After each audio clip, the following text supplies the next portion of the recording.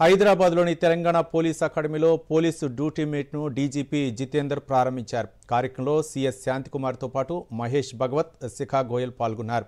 4 రోజుల పాటు జరుగుతున్న ఈ రాష్ట్ర స్థాయి పోలీసు డ్యూటీ మీట్లో వివిధ జిల్లాలకు చెందిన 400 మంది పోలీసులు పాల్గొంటున్నారు.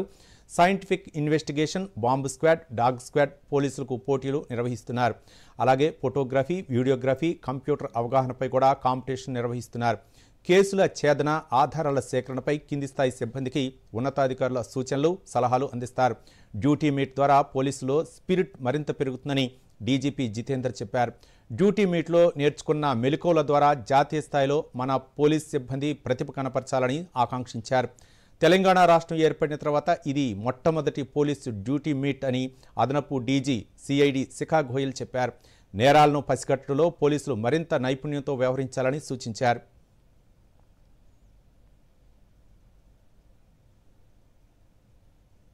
I must congratulate the entire committee which is there for organizing this meet, for making it possible and making it in a grand manner.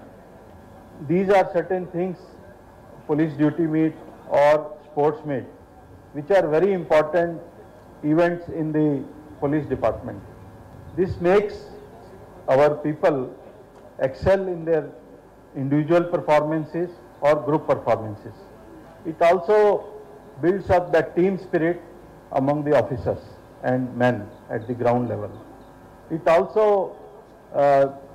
makes them change from the routine, because otherwise we are all busy in various events in the entire year.